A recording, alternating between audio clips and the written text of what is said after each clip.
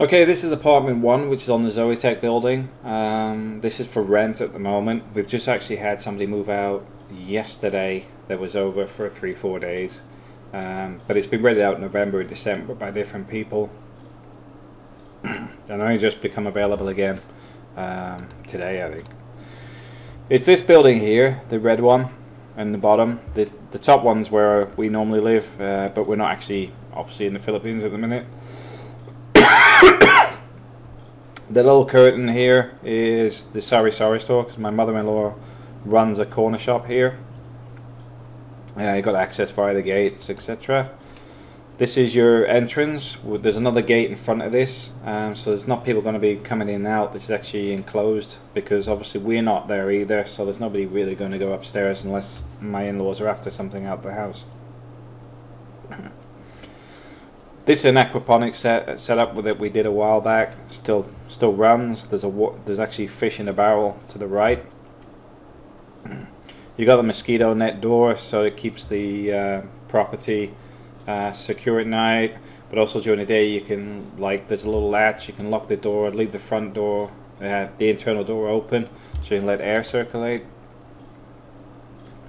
It's got its own kitchen area. The sitting.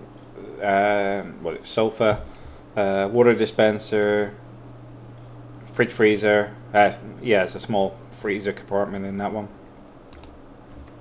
Dining area and TV. TV's also got cable. It's a brand new TV. Literally only bought it this week.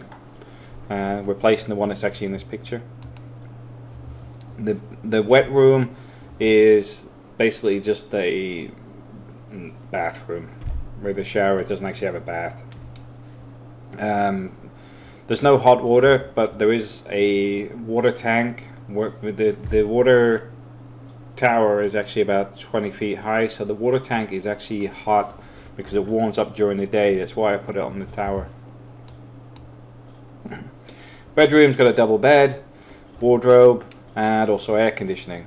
And basically, that's our apartment 1. There is other apartments going to be for rent. Apartment 1 on the OB building is actually being done at the moment. It's nearly finished, but this is the one we're actually renting at the moment, and minimum is 3 days, maximum is a year.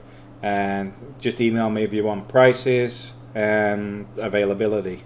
It's actually advertised on Airbnb, but you'll get a better deal by going direct because obviously I'm not paying the commission fees to Airbnb by doing this direct.